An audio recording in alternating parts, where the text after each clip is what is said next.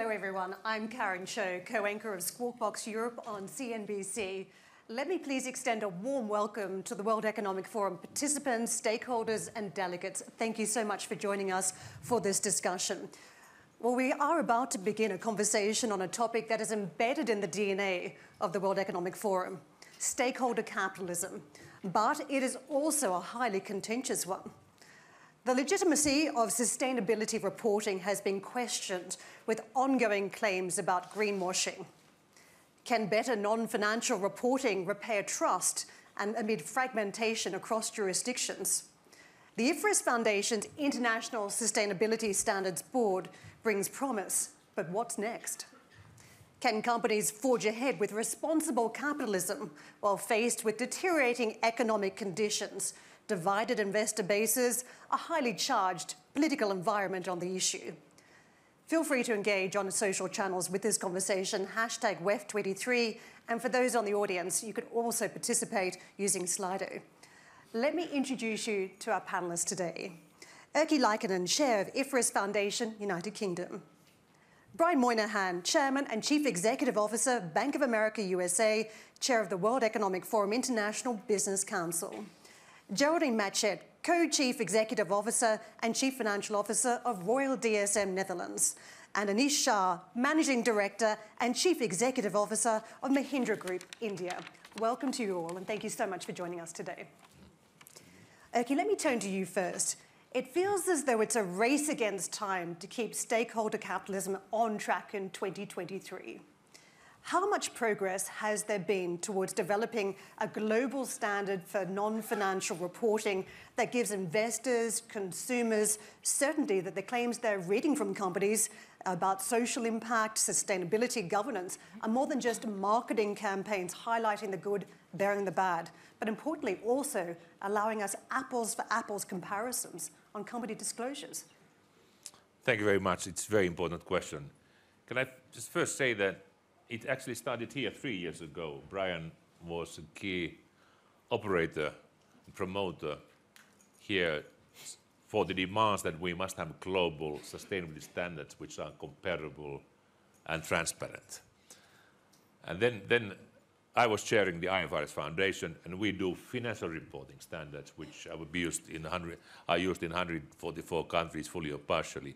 But we are careful not to go to the sustainability area unless it's a demand, because there were already so many organizations there. So we organized a consultation, global consultation, with two questions. Do we need global sustainability standards? Second, should IFRS play a role there because it's globally well known? Massive yes for the first question. Majority also said yes to this second question. So we started preparations. And second turning point was in March 2021 in Glasgow, COP26 summit, where we were able to make 3 announcements. First, we are establishing an international sustainability standards board. Where are we now? It's now established, fully operational. It's now in meeting actually in Frankfurt today. Second, we need to consolidate the multiplicity of the standard-setting organizations in the area to avoid the alphabet soup. What has happened? We were able to consolidate major organizations such as SASP and IR, which were part of Value Reporting Foundation, and CDSP on the climate in Europe, so that since August they are part of IFRS as a whole, which is a major simplification on the one hand, and gives us a lot of knowledge and know-how in our work.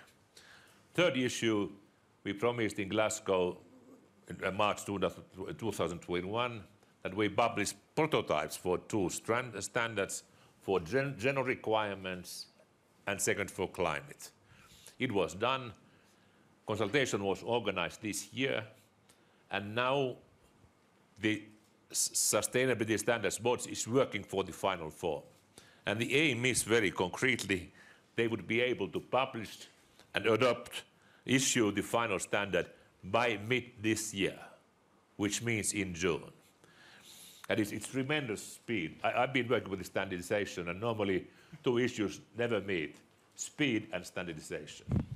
But this time, because there's such an urgency, we have Paris Agreement, we had a lot of pressure from the markets, from NGOs. Everybody feels that we must move forward, and we are doing it. So, okay, I feel like we need a drum roll. So there is a global standard coming in June on non-financial reporting. On two issues, on general requirements, which will be, as I said, the standard, model standard, and then on climate. But of course, that's only standard. From that on, we must move forward. It must be also endorsed and adopted. And IOSCO, which International Organizations for Securities Regulators, has been working very closely with us, and I expect them to endorse it relatively soon. And third step is then to get assurance, so that when companies are audited, auditors are able to give assurance that they have been following the standards. That should also follow. So many things are moving on. Finally, and I finish here, is that because of the global character of the issue, we must be present in all jurisdictions. So our offices have been set so that we have one in Frankfurt, which is Europe, Montreal, and the largest agreement with Beijing. And we have earlier offices which continue to work in San Francisco, in Tokyo and London. So it's this kind of global footprint is there at the moment, and it's fully functioning. Okay, thank you very much for setting the scene there, Geraldine. I want to bring you in. You're the CEO of a European company that has been leading on sustainability, impact on social governance. You're also headquartered in a jurisdiction that is demanding more paperwork from companies to avoid greenwashing concerns. What is the biggest hurdle that you think you are facing in accelerating this idea of stakeholder capitalism in 2023?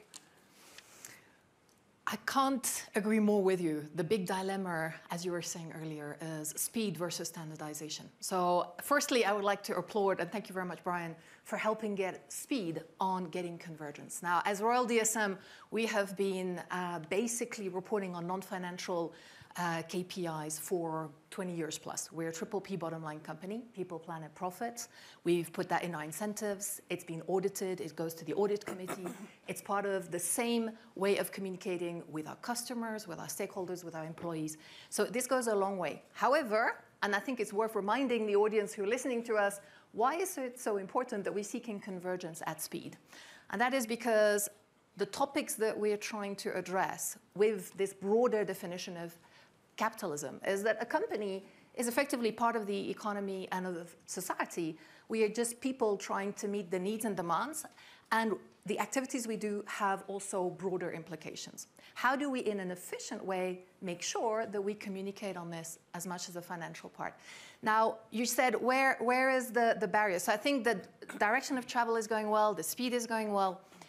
The hardest thing right now is actually finding the right pace. And it's probably the first time in my career, and I've been very much an advocate for this, that I worry a little bit about speed, because speed without convergence is not going to work. And what we're seeing is there's a lot of work being done now very well. We have the international sustainability standards coming. We have the European Union putting a lot of efforts. There's a lot of demand in terms of disclosures coming from there. And we have the US jurisdiction. If we do not have alignment, this will not actually meet the aim of what everyone is seeking, which is better transparency and, importantly, more trust in the numbers. So for me, the biggest barrier is finding that right balance between speed and convergence.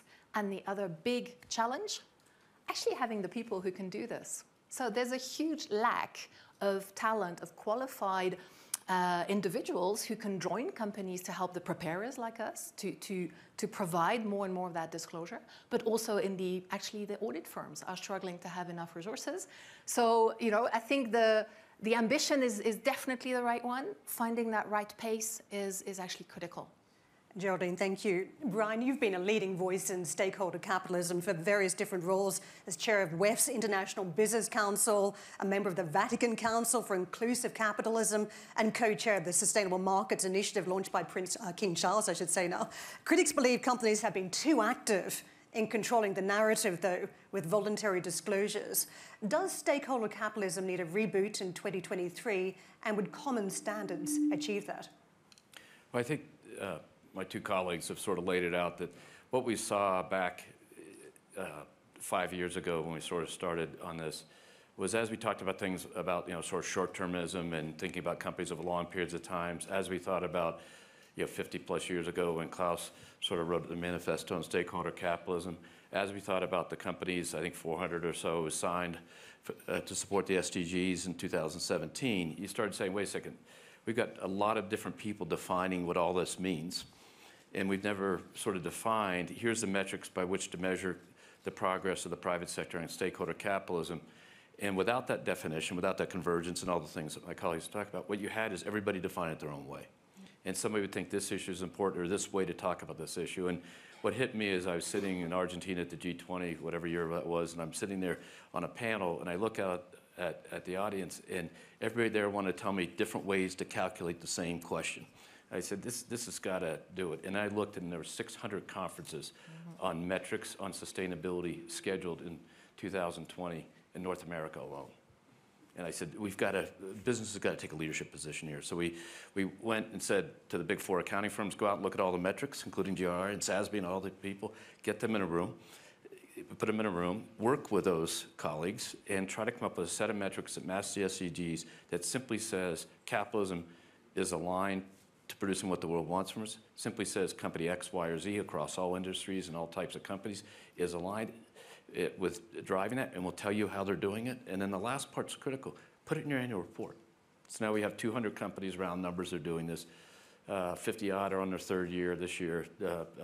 Another 60, 70 are on their 2nd year this year, and another 80 or so come on stream. And these are all industries across all the world. So what you can say, people can say is now it's in your annual report. Sarbanes-Oxley in the US context is going into it. It's accountable. It's disclose or tell people why you can't disclose this. They cover all the metrics, there's 20 odd of them. And then we started saying, okay, now we got to go to the official side and try to get them to adopt it. And that's where Erkki and the colleagues, and we said, we don't want this to be unofficial. We want it to be official. So then we can say, stop the unofficial level of it, and we all agree. And then, frankly, an investment manager, a consumer, society, others can sit there and say, here's a line which is acceptable, and you're either above it or below. If you're below it, we shouldn't do business with you. And if you're above it, tell us how you're making progress along these important things, which in the end of the day will align capitalism, what society wants from it, and then will get us going faster. Brian, thank you. Nisha, I want to turn to you, an important voice too, because emerging markets need to be part of the conversation on stakeholder capitalism. We think about India, it's been late to the party, but it is now driving forward too in trying to achieve responsible capitalism. For instance, the securities regulator has made it mandatory for top 1,000 listed companies to reveal sustainability information, and the country has a specific CSR mandate to spend 2% of profits on CSR initiatives. Can India catch up on stakeholder capitalism?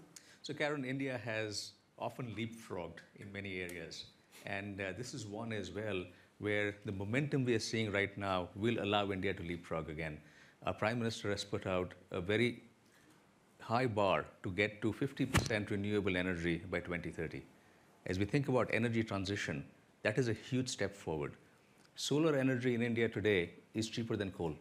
It's at 2.7 cents per kilowatt hour.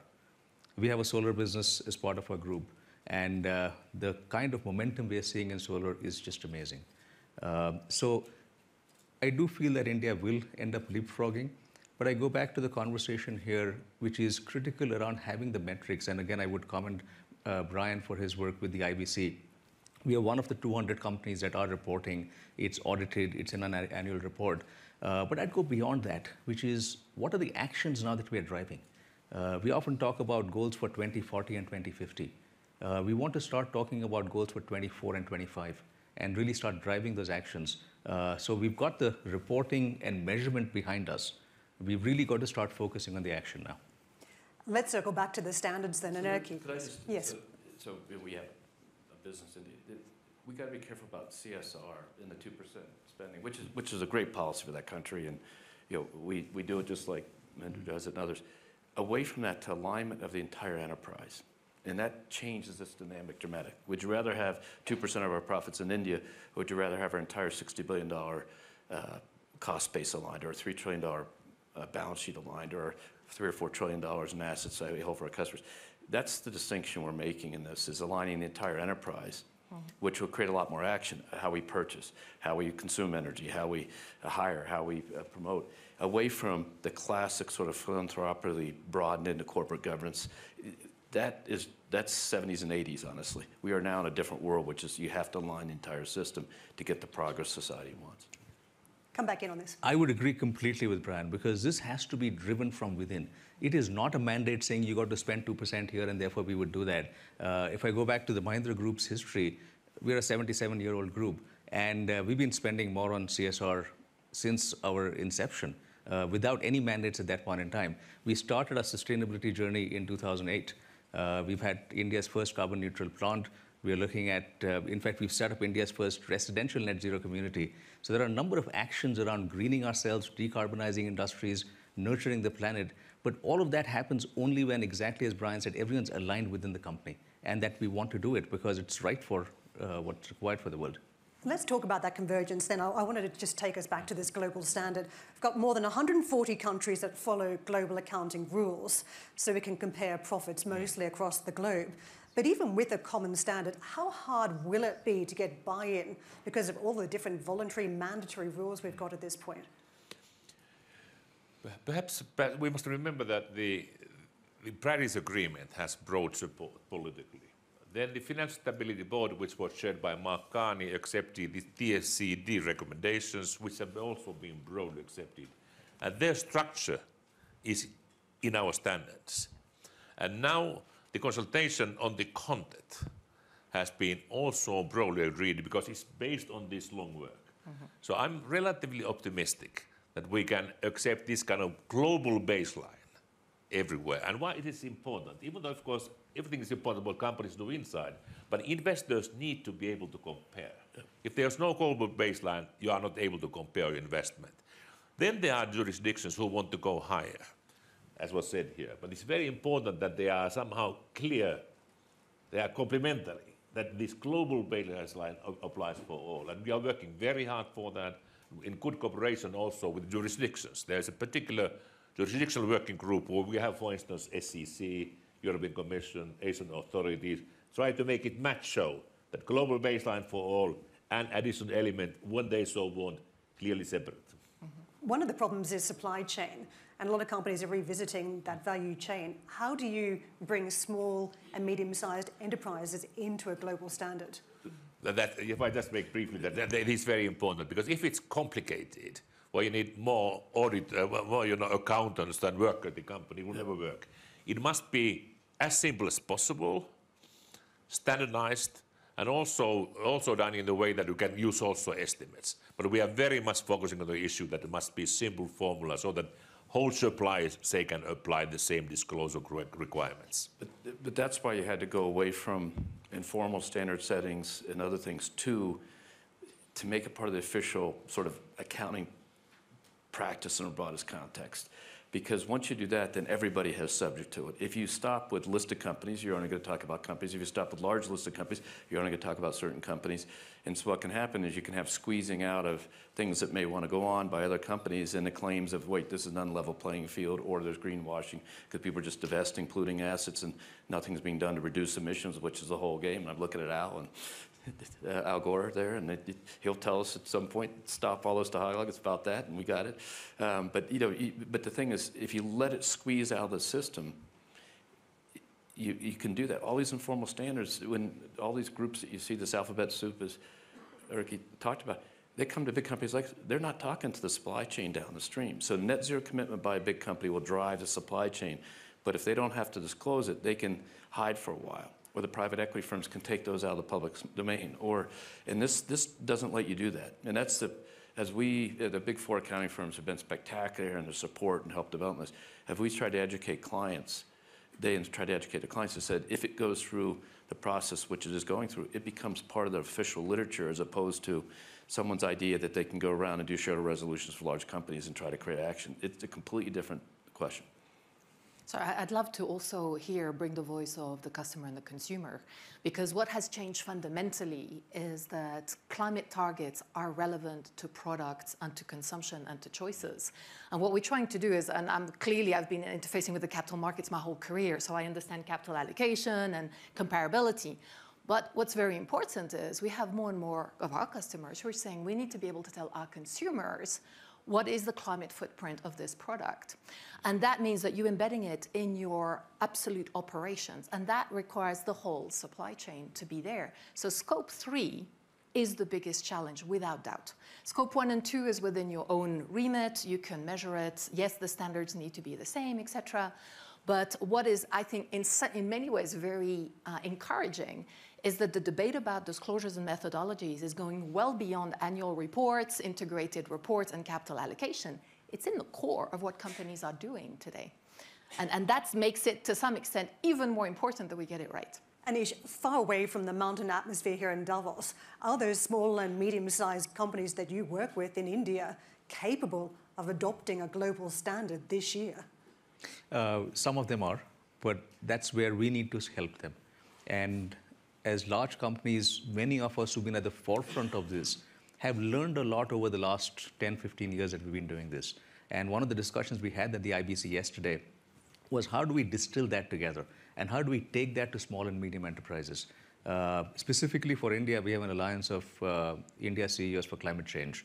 And I'm co-chairing that. We had a session yesterday, and we were talking about bringing the industry associations in India together, going to the medium and small enterprises, and helping them through our journey to say, here are things that work. Here are things that had a 6-month payback period, and we've done 2,000 projects. So we know which ones can pay back very quickly and which ones will take a little longer. And it's an economic argument as well. So I would agree with Geraldine, which is first, the consumer wants it. Second, there is an economic argument.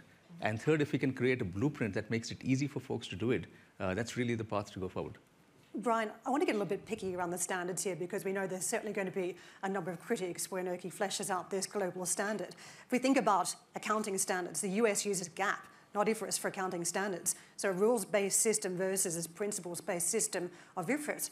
So without getting too technical here, if we don't have identical accounting standards, why should we hold out any hope that the US too will be part of a global system on non-financial reporting? You know, the difference between GAAP and international accounting, there are differences, but it's the frosting on the layer of the cake. There's so much, so much standard. And by the way, they're understood, the differences, and so therefore people can articulate and see them. So, and that's history and how we got here. And but there's no room for those differences in non-financial reporting. But the thing is, when you get to actually. Some of this, not all of it, but some of this may be easier to actually go across jurisdiction because the discussion about companies' energy usage and the emissions part of that and things like that, there are factors and formulas and calculations that are already being used across jurisdiction. So I call me optimistic. I don't think this is as hard, frankly, as accounting for inventory or something like that, trying to get that straight across 150 countries. I think this is probably easier because it was developed as a global standard, because this is a global question from the start. Erkki? I think you are right. And even I must say, when it comes to US GAAP and IFRS, in the end, the differences are not big ones, and we work together. Yeah. We work together to avoid any disruption. But here, I think the critical question here really is that we must have one global which we apply in the same way. Otherwise, it doesn't serve capital markets, it doesn't serve consumers. And that's important that Asia is here with us. I just say, and Africa. I've been very much encouraged that African, by the way, ministers of finance, ministers of environment came out to say that we want to be among the first who adopt these global standards. Of course, for political reasons, but also reasons they want to be part of the supply chain. Simple, clear, global is the best solution. The second issue will then be, will they be mandatory or voluntary in the countries? Yeah. But if we have the same assurance for companies, the difference is not perhaps that big. Some areas may be have difficulties to make it mandatory, others make it simpler.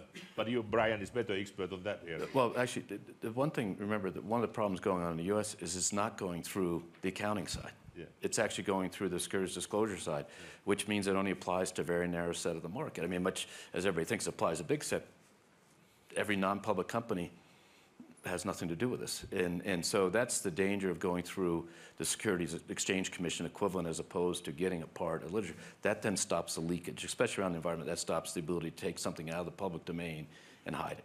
And so I think that's where we're trying to get to standardization at the core disclosure accounting, annual report, put it in your annual report, get the audit processes on top of that. And to Erki's earlier point, it requires it to be somewhat straightforward at the beginning. It's never simple. Otherwise, you have the problem, we're not going to have enough people to do it, and the arguments get about this is hard, and you're going to start to lose enthusiasm for it. So. Can I just bring up leadership here? Because this whole concept of divulging information on sustainability, human capital, governance has been about providing a 360 on risk that is just not encapsulated in financial reporting. Yet the most prominent central banker in the world recently on a panel, Jerome Powell over at the Fed said last week in Stockholm that the Federal Reserve will not become a climate policymaker. Isn't that exactly what Jay Powell should be doing? I was actually in Stockholm. I know Jay well. He said that there, but I just wanted to make a difference. He said that it's not policymaker. Federal Reserve is not policymaker.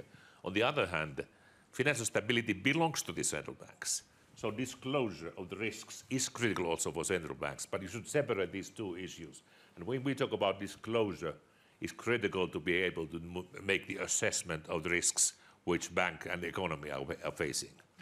Brian, we know it's a very... Well, meanwhile, just so you know, if you read the papers today, they're starting their process on risk assessment in climate in the big banks. So he's making a distinction, which is policy versus supervisory and analysis of the actual risks involved.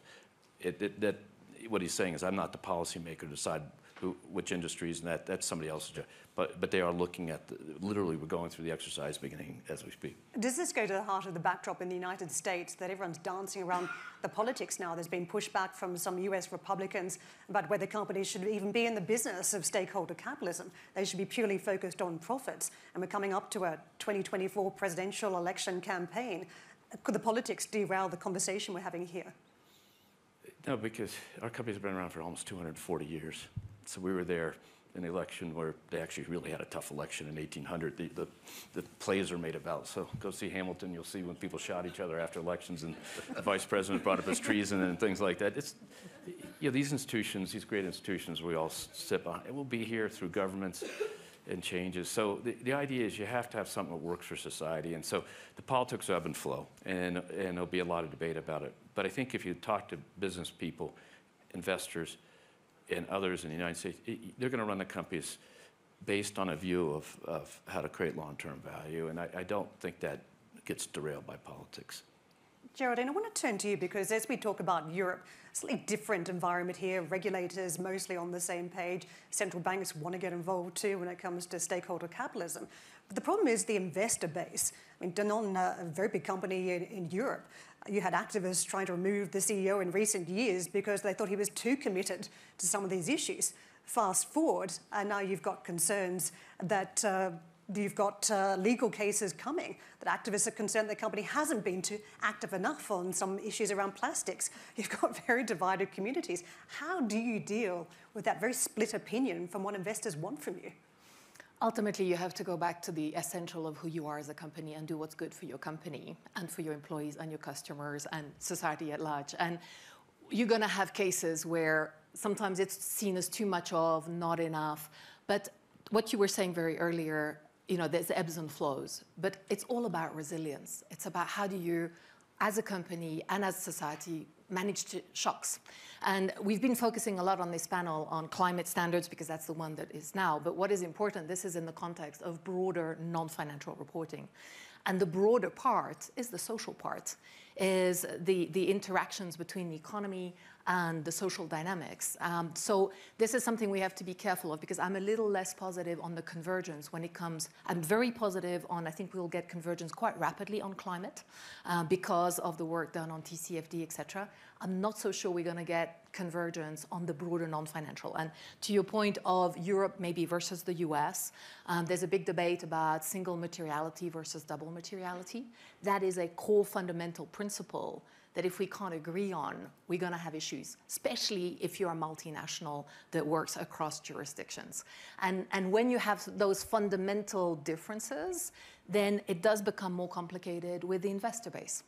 Because you're playing on different kinds of rules and expectations as to the emphasis that needs to be put not only on environmental but on social aspects of the impact of a company. Anish, I'm curious to hear your view on this as you listen to the conversation around how central banks deal with the issue, and the split investor bases, politics rising around some of the populist themes. How does India deal with these competing themes as it tries to play catch-up? I think let's go back to the fundamentals. This is not about politics. This is about society. And for society, capitalism is a word that often has been derided. So we have to look at how do we reinvent capitalism and really bring back the positives of capitalism in terms of helping society. For us, that's close to our heart. Our philosophy is what we call RISE, which is enabling communities to rise or driving positive change in lives of communities. We have been very clear that we are purpose-driven. Purpose comes first, profits follow. And that's something we've told our investors for many years. We are the best performing stock in the Nifty for the last 20 years. And therefore, our investors like the fact that we are purpose-driven. Yes, obviously, they want to see profits as well, but purpose will always come first. So I don't think there's a choice in that factor. So while there will be noise around it, I think if companies stay true to their course, consumers will see that. We talked about trust and transparency earlier. That's a very important element for companies to succeed. And with that, investors, politicians, all, I think, will follow the same tune. I think in a strong economic environment, it's easy for companies to say that purpose comes first. But what about a very difficult economic environment now that we're setting up for? That companies are worried about profits. They're worried about margins for the first time in a number of years. We're coming off the back of what have been extraordinary conditions for company profits. How do we think about things like human capital, a commitment to bringing social impact when, quite frankly, companies are laying off workers? How do we stay on track on some of these issues? I think we call it the genius of the and. It's profits and purpose, and that's not a concept that we minted. It's a great business writer, Jim Collins, in the mid-'90s talked about the sustainability of companies, all the companies studied, and How the Great Fail, and all the different books he's written. That was one of the key principles. And so I think it's always going to ebb and flow and be in balance. But in tough times, after the financial crisis, we still drove the company down both avenues. And so, when you think about adjustments in the headcount, our job is to manage it without having human. You can reduce jobs without actually having human impact by letting attrition be your friend and managing through that stuff. And so that's why we plan headcount by months, 3 years in advance, to sit there and say, how do we manage and how do we retrain people and how do we bring people across? And Brian, but that's your company. You've just come off the back of a very strong reporting season. Not every company's in the same position. I think, we have the luxury that we're more diverse. We move people around and stuff. But, I think the managers I talk to think hard about this. Disrupting somebody's life is one of the most difficult things that you can do as a manager. And so I think, all of us try to figure out a way around it. But be that as it may, go to the other side, and this goes out to a little bit Geraldine's point. The metrics we had are balanced across different dimensions. So they go against all the SDGs. They go against people, profit, purpose, and planet. And so, they get into the international tax stuff. They get into diversity disclosure. They get into other aspects of the company's operations, not just environmental. We all talk about environmental because it's so critically important, but the reality is it goes across this balanced view, which ought to really be a measurement across time of all your constituencies being met. And that's an important aspect of this. And so, so I think we got to make sure that we don't just do the environmental stop. You want to go across these things, which the human capital question becomes that. Turnover rates, diversity, fair treatment, supply chain work, things like that that are critically important here. Yes, actually, the work program is such that this year we should get done this general requirements, standard, and climate. And from that on, there will be agenda consultation on 4 issues. First would be biodiversity, second, human capital, third, human rights, and fourth, connectivity with financial reporting. And this will be consulted globally and openly. So we are moving on, but I just think that for the credibility of the exercise, this climate standard is critical. Yeah, there's such a support behind. If we can't follow the timetable, get it done, credibility for the other exercises will also be weaker.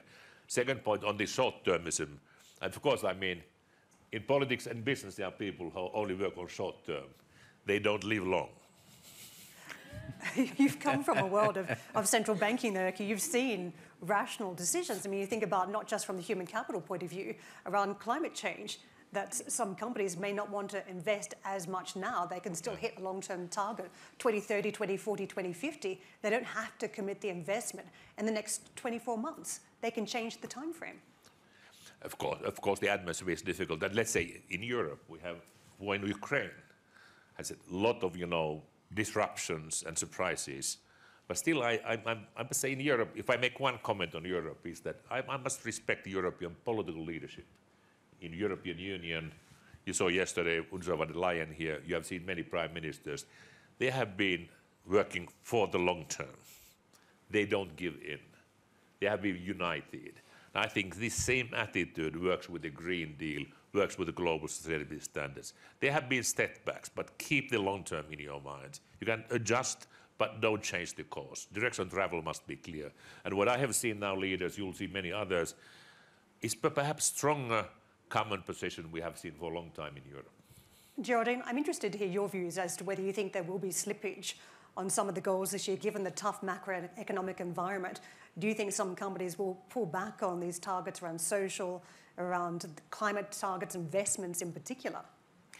Well, maybe just if you allow me to bounce back on the long-term targets versus the short-term, and that's probably where the biggest credibility gap or potential gap comes from, is people say, yeah, fine, you put targets to 2030, 50, but you, the person, won't necessarily be in the job anymore. And one way of addressing that is to actually combine these externally committed targets midterm with internal targets that are actually preferably linked to incentives. And those are either annual bonus or long-term incentives, long-term being usually 3 years, LTI type of structures. And then you have basically you're embedding the micro steps in the context of a committed long-term direction.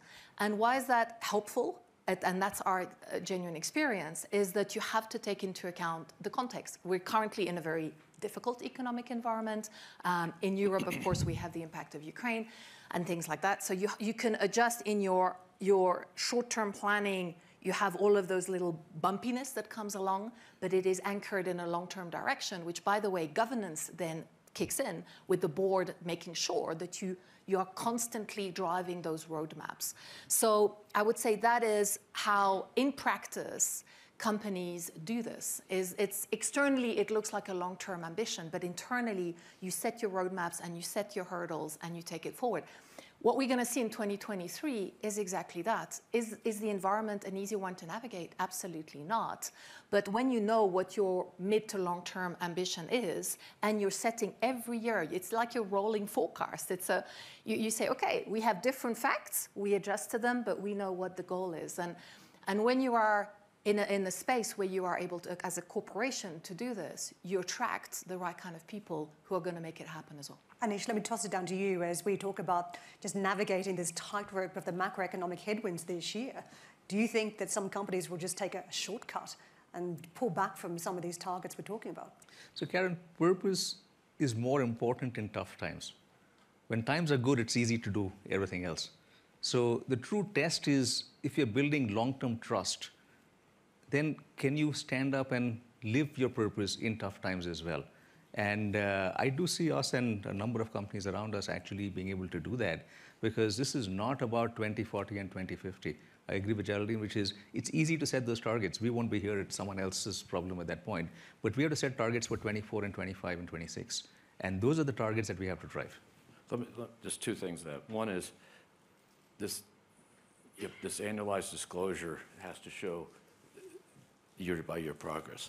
Mm-hmm. And so, having now done this a couple of years and having talked to people come and say, we'd like to know how you're doing diversity. So we'll go to page 53 or whatever it is, the annual report, and you can see it, and you see it across time. So, it now binds the company, because the next year it's got to drop in. If it disappeared, it would be really strange, right? So there's scope 1, scope 2, scope 3, the controllable, and then moving out what you're doing. You pick the topic. So one is this: by having it disclosed on a periodic basis, you actually, in making part of the official record, so to speak, you can't walk away from it. And second is, just the facts don't bear out it has not been, 20 and 21 and 22 were 3 interesting years, right? And the reality is, I think in 21 we did $200 billion of financing around the SDGs. About 3/4 of that was environmental. And in 22, we haven't totaled it all up yet, but it's going to be bigger. And so, well, the world's been going, the commitments of net zero by operating companies and colleges and everybody, 8,000 organizations, I remember Nigel's numbers right, but it creates this level of activity that just is growing very fast. That's not going to stop because those projects are committed to and going on. With 20 branches of solar on top of the U.S., we have 60 this year. These things are relentless in the thing. Could you slow them down? Sure, but they won't stop. And so our client demand is driving this, and you see it keep going up. So obviously, it hasn't been stopped in very tough times for the world in the last couple of years. A war, a pandemic, shutting down the economy, interest rate movements down and up. You pick your spot and the uncertainty around that, and yet the amount of financing going towards these things has gone up each year.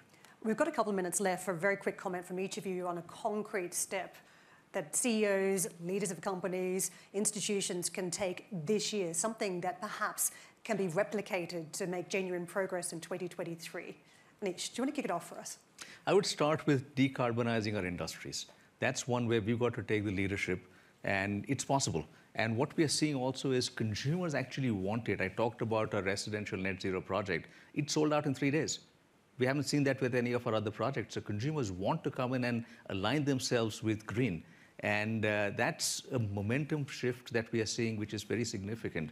So in terms of concrete steps, we have to focus on decarbonizing our industries, look at circularity wherever possible, and work with not only our suppliers, but also everyone else in the industry to be able to have that path, to be able to share what works. This is innovation, but it's not innovation for a specific company. It has to be done collaboratively. Okay, do you want to weigh in here? Perhaps I take one step forward. Jean-Paul Gervais, who is the chair of the IOSCO, which is the International Organization of Securities Regulators, he said that the aim should be that 2024 financial reporting and sustainable reporting will go together. That's a good point to keep in mind. If you are a business leader, be ready to report both 2024. The questions cannot be any more delegated to sustainability director. They will come to CEO. If you take that as a target, move forward when standards are there, start to apply, be ready. Geraldine, what concrete step can other CEOs take this year?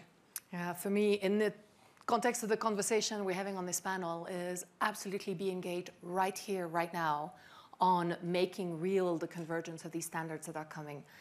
Because if we're not we cannot complain later if we don't like the way that things have fallen. So this alignment, particularly, I have to say, a bit self-interested between Europe and the US, because this is starting, it will be the bedrock from which the international baseline is going to be based. We need to be all at the table in order not to slow things down, but to make sure that the quality of what comes at the end has built the trust. And 2023 is the year. Yeah. Brian. Two parts to it. One is, and I said it to the IBC members, and we got 200 companies, and if you're not one of them, why aren't you joining? Because you're going to be a competitor, look like one of those companies. So get the disclosure done, because frankly, Ricky said it's true. It's coming at you anyway, so you might as well get going. And that's sort of a concrete step a CEO can drive in their company. The second thing, as a financial services company, as a bank, and the thing we're doing a lot of, especially in the supply chain question, is we've had 12,000 meetings with customers so far, small, medium-sized business, explain what a net zero commitment by their ultimate buyer of their product means. And that education process is helping them get prepared for what's going to come down the pike at them at some point. Maybe not yet. And to me, that's a very concrete step, because at the end of the day, the belief that the financial system is going to drive this is dead flat wrong. It has to be the actual operating companies, and then we'll help finance that transition. One of the things you have to do is educate the people who don't have, the hundreds of people we have work on this stuff, about what it's going to mean to them. And as you do that, you're going to start the momentum for another round of activity. And that's a concrete step. What's going on as we speak. There's been plenty, I think, of topic ideas that we've covered here in stakeholder capitalism, from the convergence that needs to take place across jurisdictions, the common standard that is coming and how you prepare for that, from everything from a small and medium-sized enterprise, an emerging developing market, to a very large multinational globally. Thank you very much for tackling the issues, the challenges, and of course, one of the big ones and the backdrop for many people here on the mountain is that macroeconomic and how you stay on track with many of those long-term targets. Very much appreciate the time here on stage. Thank you very much to Geraldine, to Brian, to Anish, and also to Erki. We do appreciate your time. Thank you very much.